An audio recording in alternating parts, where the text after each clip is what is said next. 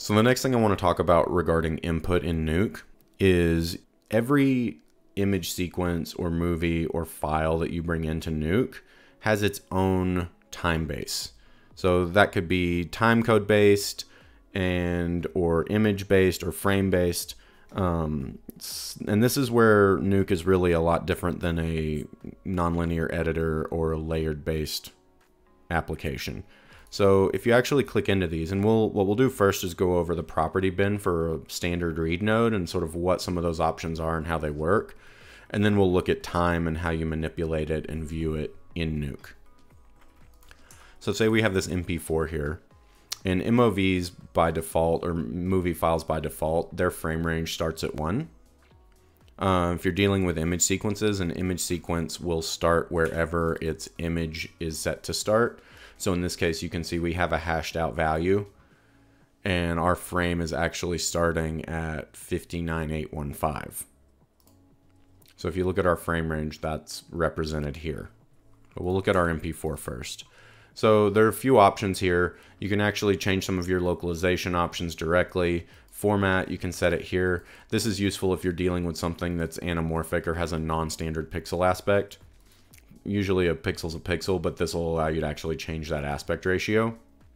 Proxy format, if you're using a proxy, you can link it here and you can set its proxy. Frame range, so this is the working range of the file. And when you import something directly, it uses the entire length of that file as the frame range. Say you only want to work a subset, you could actually modify this as long as you're inside the extents of the frame range. So say we wanted to actually just use from frame 10 to 100, we can modify that directly. One of the nice things is they have an original range, so you can actually see what your original range is if you ever need to revert back or change it.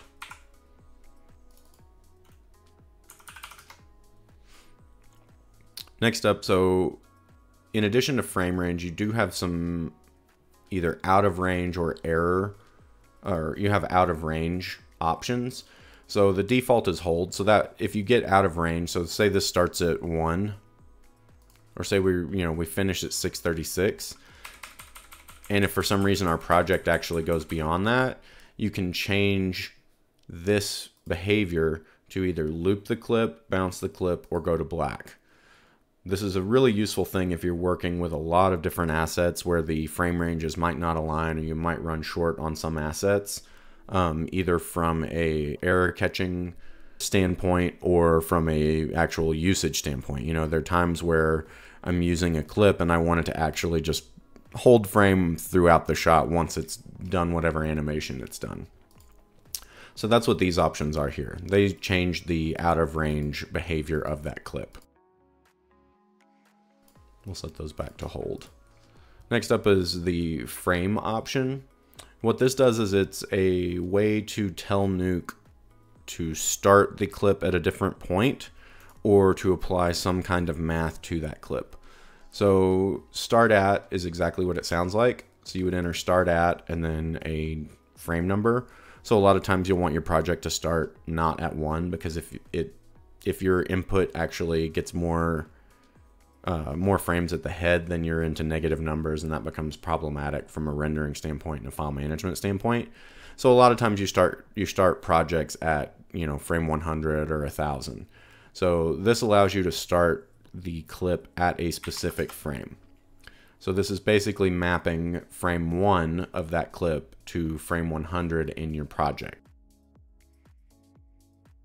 Offset, similar thing. Offset just goes the other way, is a good way to think about it. So if you set start at, it moves the clip 100 further in time. If you use offset, it's moving it 100 earlier in time. So offset's really good if you brought something in and you've done some work and you've just discovered that you need to move it 1 frame or a few frames, or you're trying to do some alignment, you can use offset for that. Another one, and I'm not going to get deep into this, but expression. Expression allows you to do some more mathematic functions to the frame numbers. So say you want something to play every other frame, or skip every frame, play double speed, or do some other more interesting things. You can actually type in expressions using frame as a variable, and it will do some interesting stuff. So next up, we talked about original range. That's the original range of the clip. You have error handling. Say you're missing a frame in the middle of your image sequence. You can set it to throw an error, or you can actually set it to do the nearest frame, checkerboard, or black.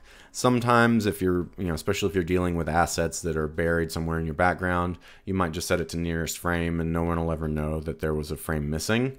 Other times you very much want to throw an error so that renders stop and everything else, it becomes apparent that there's a frame issue.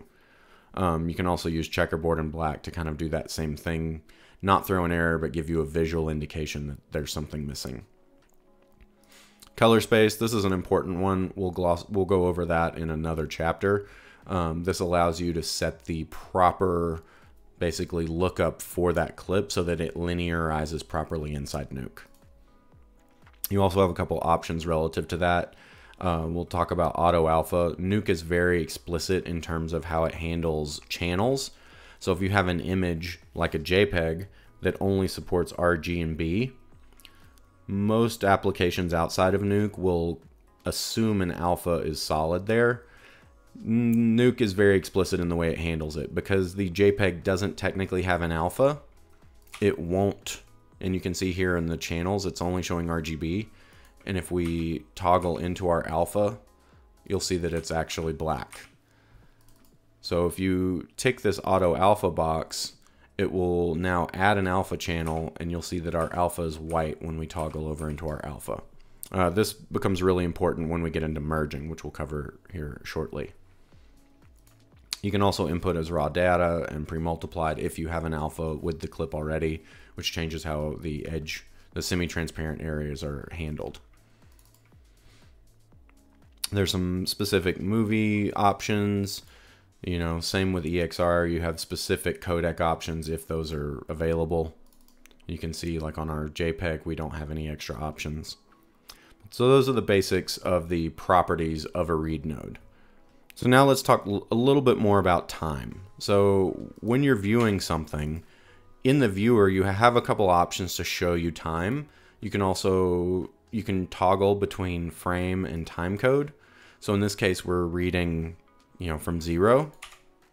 In this case, you can see our start time actually has a true time code reading. So that's something to be aware of there, as you can operate those. Usually you want to work in frames.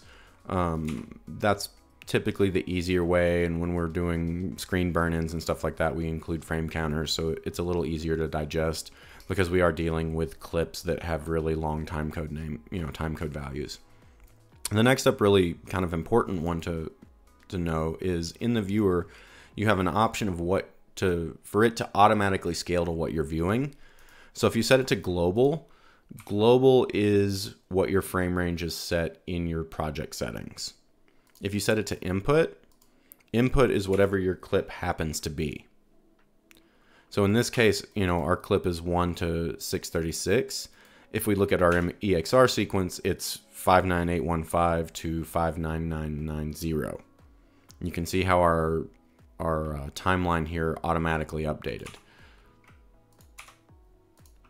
So that's really important if you're working with clips or you're trying to figure out where they are, or you just want to play them back. You can change this to input, and that will allow you to see the input scale automatically instead of having just like everything in Nuke, you can zoom and pan and your timeline just like you can a node graph. We have in and out, so you can also use the I and O hotkeys to set in and out points, and this will automatically scale to in and out. If we go back to global, you'll see here, or you can go to input, you can see that it will add those where we put them, and you can use these buttons as well to set those. There's also a nice little toggle over here that will turn in and out off. So if you're just working a very specific part of your frame or part of your comp, you can set it in and out, and then when you want to see it in context of the whole thing, you can turn in and out off without having to manually clear them or move them out. Visible, same thing. It's just showing you what your visible time is. So that's how that works in the viewer. Something else is these are all your channel managements. Usually you want to stay in RGB. The manual goes over this in pretty good detail, and I'm not going to get too deep into this. This will be more of a color space conversation as well. And something else in terms of a hotkey and usability standpoint, F and H allow you to center to the nearest pixel round off, or H is fit. So this will give you a random number. F will round to the nearest value here.